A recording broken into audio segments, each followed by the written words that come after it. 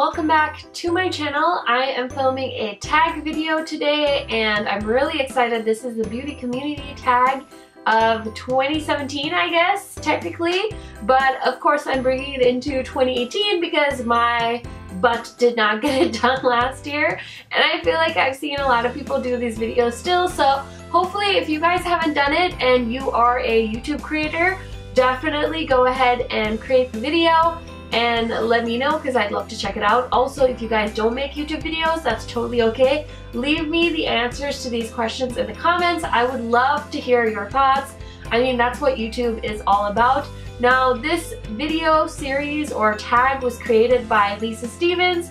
She has a pretty decent sized channel. I actually was subscribed to her. Right now she's almost at 40,000 subscribers and I believe she just started doing YouTube full time. So if you're looking for a Caucasian beauty guru to watch, definitely check out her channel. I will try to remember to link it down below. Really bad at doing that stuff. Now, really quick, before I start answering these questions, just a few announcements for you guys. My name is Karen. If you are new here, please don't forget to subscribe down below. I do upload every other day, so you do get quite a bit of content from me, and I hope that you will consider subscribing to my channel. Also, if you are a long-time subscriber, you probably already know this, but there is a little giveaway going on my channel. The link to that giveaway video is also going to be in the description box for you guys to check out and go ahead and enter. Just a little way for me to say thank you so much for following along with me on YouTube.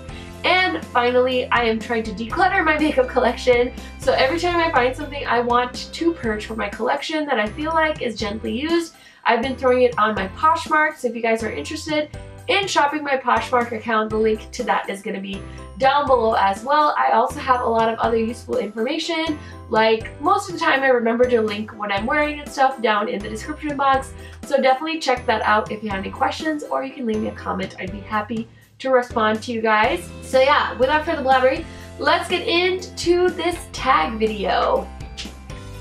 Okay guys, the first question is, what are your favorite videos to watch? Now, I've seen a lot of people actually do whole separate videos on their favorite kind of YouTube videos to watch, which is kind of interesting, like if you actually think about that. Like, does anybody want to watch a whole video about YouTubers talking about videos they like to watch? So I'll try to keep it short and simple. My favorite kind of videos are honestly like, I love watching collection videos. I know some people think that's super obnoxious, but I love collection videos. I love seeing what people have.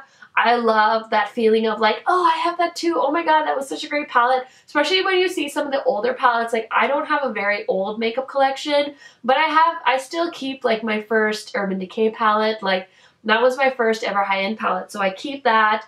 I have my first ever Naked palette, which I would never put on my eyeballs, but I keep it just for sentimental reasons. So it's really fun to see like palettes that have come in and out of your collection, and it's fun to see what other people have, so I love that. I love watching haul videos. I'm like an OG, like I love the old school stuff, the stuff that, you know, some people maybe not that interested in anymore, but I love hauls because I think it's so fun to see what other people are shopping for. I get ideas of things that I didn't even know I needed from hauls.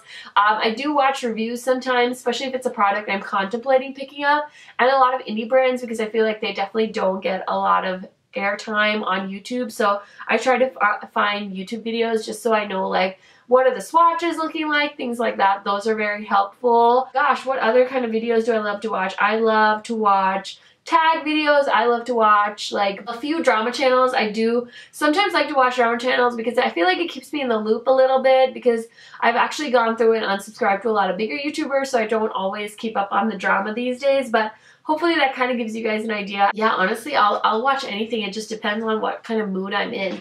Now, the next question is, what are your favorite videos to film? For me personally, I really enjoy filming my swatch parties. I know that sounds really silly, but I get so many like positive comments from people when I do swatch party videos, because to me, swatch parties are so handy. Like, you see people doing like beautiful swatches on Instagram, but for me it's like, is that really how the palette swatch, or did you doctor that up with primer, you know? So now I've seen a lot of people do like beautiful like stencil swatches, and like my swatches are happening real time. Like, you can see me like dip into the eyeshadow palette and just like swipe it. I know people say that's not the best way to judge a palette, and I totally get that, but I also feel like when you are earning a particular salary every month, this is like one of the easiest ways for you to just decide like, hey, does Karen think that palette swatched like really crappy? Does she think like maybe I shouldn't spend my hard-earned money on it when I can only afford one eyeshadow palette a year? Yeah, I feel like they're handy, so those are really fun for me to film.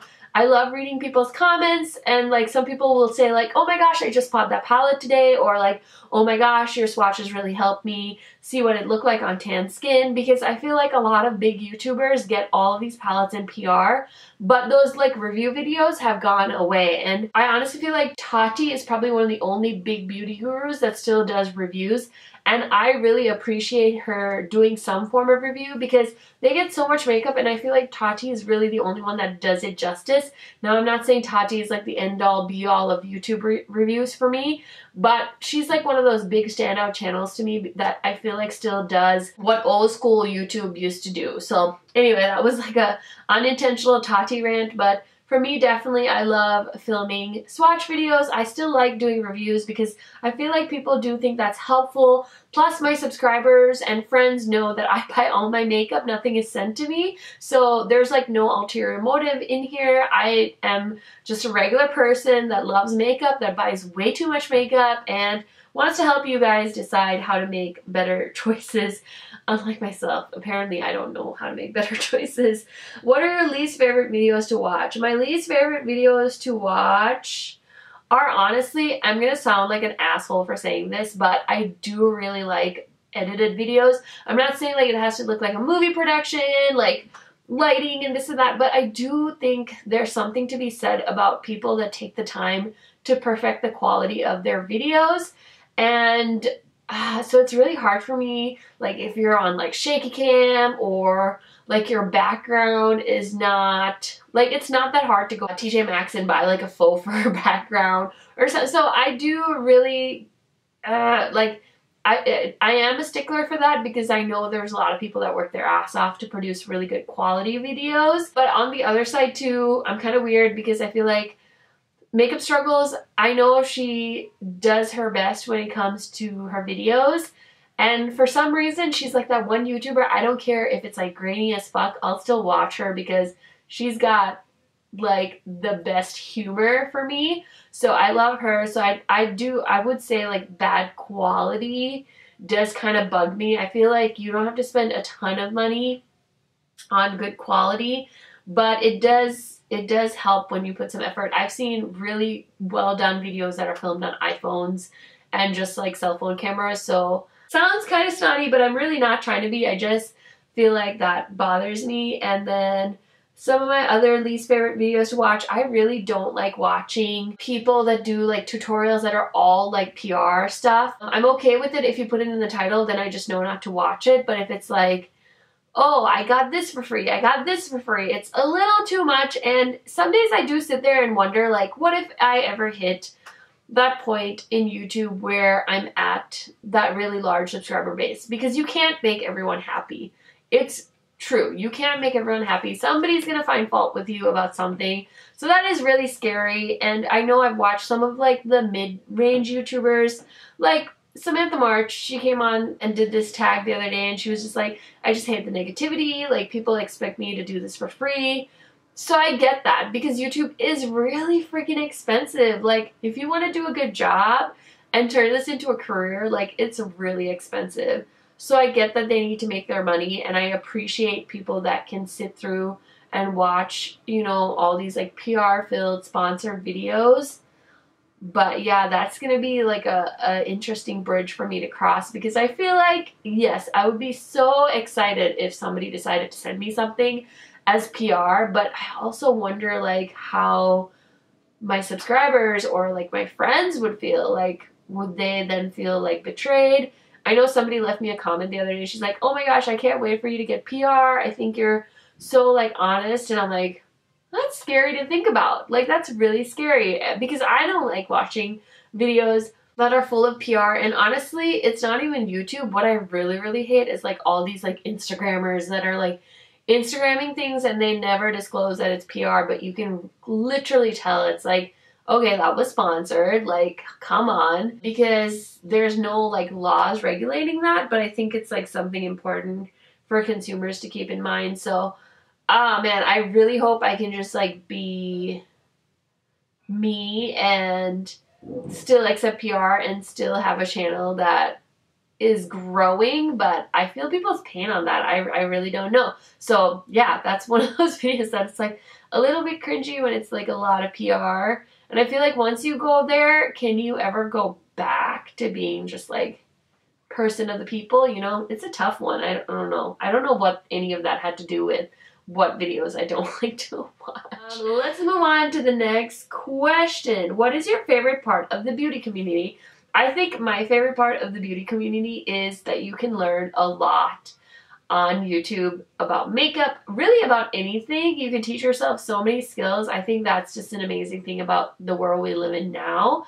But beauty community in particular, I think that there are some awesome people out there, especially some of the YouTubers I watch I think are so cool. One of the people I really, really admire right now is Angelica. She's a Swedish YouTuber, and I just love her channel. She's like inspired me to think of color differently, and like I have this like a ridiculous eye makeup look on right now, and it might not be up to Angelica's standards, but this is like me trying to wear more color. I even like picked out some really crazy, colorful, vibrant eyeshadows in my collection, and I'm like, I'm gonna attempt to use these because I want to try and play with color. So I think it's cool because it's inspiring. It's so fun to see people's dreams come true and their channels grow. Like, that's amazing. It's amazing to see the support. It's amazing to see how loyal people's subscribers are. I love meeting and talking to people that are subscribed to my channel. I honestly get so excited. Some of the names I like remember, like Brittany's Beauty Bar. There's a girl named Tracy that always comments on my videos. Anna, who is just the sweetest subscriber, and just so many people. And I'm sorry I can't mention everyone because I have the memory of like a freaking walnut. But there's so many subscribers that I recognize their names, and I honestly just want to give everyone a hug because I feel like it's so sweet when they take the time to watch my videos, because I'm literally like a nobody on the internet and it means so much to me. So that is my favorite part about the beauty community, and I think it's a lot of people's favorite parts about the beauty community. Another thing, because I've seen a lot of these tag videos already, so I'm going to steal people's answers. A lot of people said that it's nice to have somebody that loves makeup as much as you do, and that's really cool, and I really found that in doing Top 5 Tuesdays. So if you guys don't follow me on Instagram, I would highly recommend, especially if you are a content creator, please go ahead and DM me, because I've formed a little group. We're not huge. There's like maybe 10 of us, and every Tuesday on Instagram stories we talk about our top 5 favorite products that week. So it's just a fun way for us to create content on Instagram, because sometimes I'm like on Instagram, I'm like, I don't really know what to talk about. You know what I mean? So I feel like it's a nice way for me to bring some of the things I talk about on YouTube to Instagram, because I have more followers on Instagram, but I like YouTube because I get to like edit, and I don't know, there's like something so weird about the draw of YouTube versus Instagram, whereas I know some people have made whole careers out of Instagram. So it's definitely a preference thing, but if you guys want to join me on Top 5 Tuesday, those ladies are so fun. We talk about makeup. We have like a little Instagram, you know, group where we talk about what we're gonna do and just discuss like makeup, the stuff, and yeah, so I've really gotten to know some of those ladies, and it's so fun. So please join us for Top 5 Tuesday and shoot me a DM so I can include you on that. Okay, what is my least favorite part about the beauty community? I think my least favorite part is the fact that some people kind of just get away with a lot of shit because there's really no like laws governing like YouTube, and I just don't know. It's crazy. I feel bad for consumers. I feel bad for myself because there's so many products I've bought based off of YouTube recommendations that didn't work out. So I feel bad for people that have to spend their hard-earned money on stuff that some people just got like paid to say was good and wasn't really good.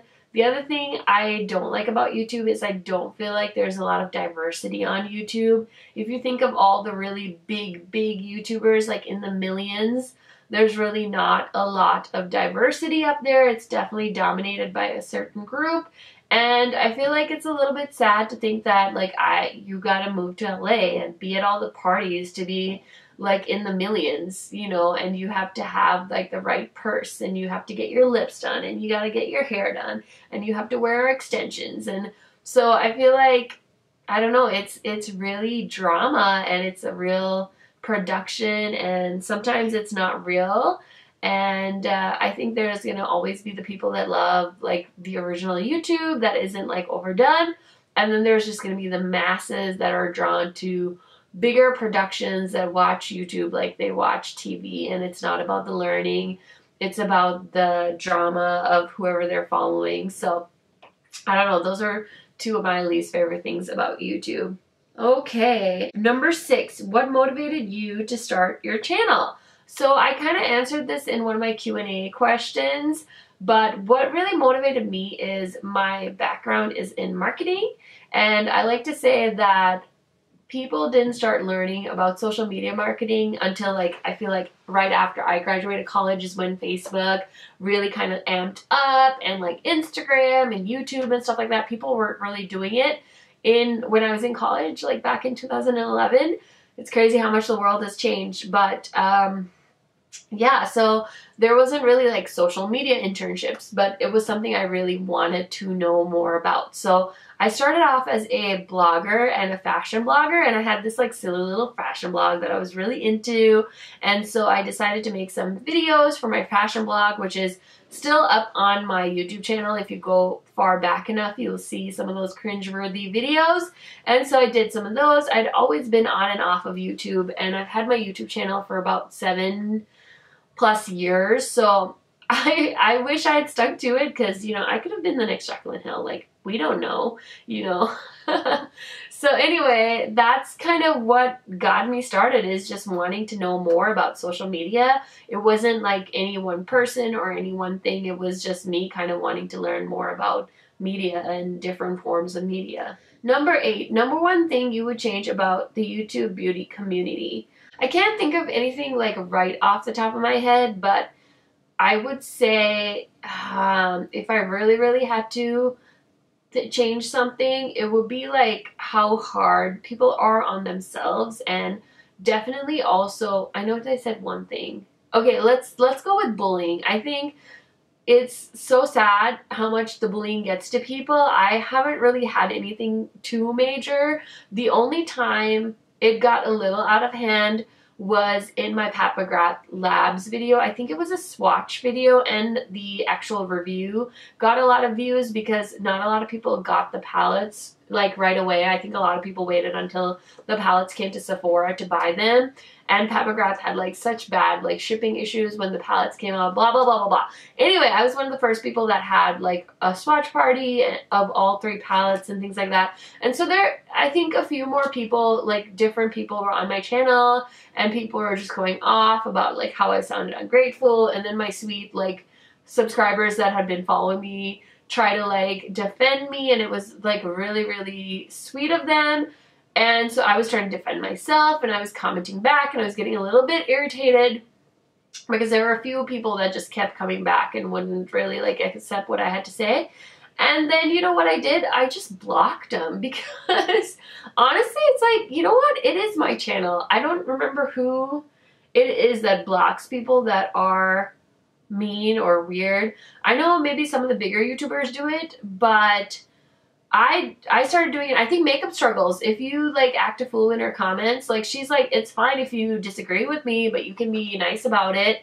And it's like, you can say whatever you want about me, but like when you're starting to like attack my friends on YouTube, like that's ridiculous. Like I'm not that thirsty for a subscriber that I will let you like act a fool on my comments. So yeah, I think it's just like, if you can't say it to somebody's face, like if you were standing in front of me and you couldn't say what you were saying on the keyboard, then don't say it on the keyboard. You know, that means it's inappropriate and you're about to cross the line. So just don't be that person. I have left comments, they're not mean, but like the other day, like I watched Samantha March's like beauty community tag, and she was like talking about all these like mean comments and bullies and stuff, and I was like, oh my gosh, Samantha, I think you should make a reading people's mean comments like video. I think that would be really funny. I love your sense of humor. I love how sarcastic you are. I think that would be great. And then like all these people are like, oh my gosh, I don't think she should do it. That's just like a way to draw attention to people. I'm like, oh my god, like go leave your own fucking comment. Like you don't need to comment on my fucking comment. Like I don't know, I just feel like on those bigger channels, like I feel their pain, but also it's like, you know what, if somebody is saying something to you and you don't like it, just block them, because once it gets out that you won't stand for people being nasty to you or your subscribers, then people won't act a fool. And who is it? Liv Loves Her Makeup. She has a moderator, and she's like, I don't know why bigger YouTubers don't spend the money on moderators. And it's true. It's like, don't sit there and complain about drama on your channel. Like, you're in control of what people see, and just fucking block people that are swearing or like soliciting you for prostitution. Jesus Christ. Like, nobody needs to be harassed on the internet. Like, my gosh. I don't know. That's my thought process. So I'm going to stop there before I offend anyone. But okay, number 9. Number 1 advice for other creators, new people starting out a channel. So I also answered this question in my Q&A question and answer video. And I know a lot of people say like, oh my gosh, if you wanted to start a YouTube channel, just start, just do it, just do it. But honestly, it's like, if you just enjoy watching YouTube and you think like it might be fun, I would say just like try it on Instagram. Don't go through the hassle of YouTube if you aren't going to enjoy it. Don't invest in it until you're a little bit sure, because honestly, like, it can be tough to kind of like see what everyone else is doing, and then it's like, oh, well, I don't have that camera, or I don't have that lighting, and then you're like putting time and money into it, and then you realize you don't really like it. I think that's the tough part, because you see, like, I've been on YouTube for a long time, and I've seen channels like come and go. I've seen really big YouTubers come and go, and it can get old, and there's days that I don't want to film. So don't do it unless you really want to do it, because life is too short to be doing shit that everyone else wants to do. Like, I feel like YouTube's become a trend. I've heard, I think someone from, it's an Australian YouTuber that talked about this, and she was like, I've heard in schools now that people say that they want to be YouTubers. Like, when they ask people, like, do you want to be a doctor? Do you want to be a lawyer? They say YouTuber, because I think people think this is easy, and it's not easy. Like, I don't know, like, how people do it. Like I already said, I don't know how people do it with full-time jobs. I don't know how people do this raising kids. I have a lot of respect for people that do YouTube as a hobby. If you do this full time, it like pisses me off that there's YouTubers that have just like hit the top and now they like upload every once in a while, because they've forgotten about the reason they got to where they are. You know what I mean? And it's like, when you have that many assistants, when you have that many like people on your production crew, it's like, it's not that hard for you to throw out a few videos every once in a while, like every month or so. So anyway, I just think it's not easy. Only do it if you really want to do it. Don't do it for the wrong reasons. Don't do it for the free makeup. Like, it's such a saturated market, and from a business standpoint, it's definitely saturated. If you can think of a new, innovative, creative next big thing, do that, because the age of YouTube is not now. If you wanted to start YouTube and do it for like a living, I feel like it should have been like years ago. And I know there's people that like get recruited by these networks to be like YouTubers, and like, don't sign up for networks because they take a percentage of your YouTube earnings, and it's all so silly. So just do it because you want it, do it because you love the makeup, do it because you love to edit, do it because you love to film, do it because you love to talk about makeup. You know, that's my advice for you. Don't do it for the wrong reasons. Don't do it because people say, oh my gosh, you love makeup, you should have a YouTube channel. Like, no, because it's a lot of fucking work. And if you just like makeup and you want to talk about it once in a while, just do it on Instagram. You don't have to have a fucking production crew to talk about makeup products. You know what I mean? So that's my number 1 advice. I'm sorry, I'm a little bit pessimistic when it comes to YouTube channels and creators. Number 10, what do you love about YouTube as a whole? I just think it's cool. It's, for me, I use it like it's my TV. Like, I wake up with YouTube in the morning. I go to bed at night watching YouTube. I love watching some of these creators. They're so cool. Like, I had already mentioned Angelica. I love the fancy face. I love makeup struggles. I love watching Liv Loves Her Makeup. There's so many cool channels. And Lauren Made Beauty, like, she's cool. So yeah, as a whole, I just think it's so fun, and it's so fun for me to watch people evolve and grow and like see the crazy hairstyles. Like, for me it's like someday I'm gonna be like old and gray and I'm gonna be watching my YouTube videos going like, oh my god, like really, Karen, like what is that makeup look? Or like, I wish I had that skin, I wish I had the hair. Like, it's so funny. And like sometimes I see like my older videos, I'm like, how was I so tan in that video? Like, was it the lighting? Like, it's just so fun to look back. I think there's a lot of great memories for me on YouTube. There's a lot of like videos that I take like personally on my phone and I'll upload them to YouTube, but they're on private. Like, I have a YouTube video where my friend proposed to his fiance. I have, you know, our wedding invite was a YouTube video because we were cheap and it was a really cool idea actually. So if anybody wants any money saving tips. So I feel like a lot of my life is documented on YouTube, not like vlogs and stuff, but even in the YouTube channel, like I started out filming in like an apartment with like my bathroom in the background, and I filmed a little at like an ex-boyfriend's house. You see us in like my apartment in a different room. Then we got married and it like my background changed. Now we're in a house and my background changed. Like, it's really like really cool to see all of those changes and like how long your hair is, like what beauty techniques have changed for you, what brands you've like stopped using or what brands you're like really into now. So I think it's really, really cool, and that's my overall favorite thing about YouTube. So anyways, I feel like I've talked your ear off. If you are planning on doing the beauty community tag, please let me know. I'd love to watch it. I've been binging these videos, and of course I'm gonna go ahead and leave Lisa's channel down in the description box if you want to check out the OG video. And I hope you guys enjoyed this one. Leave me some comments, let me know your thoughts.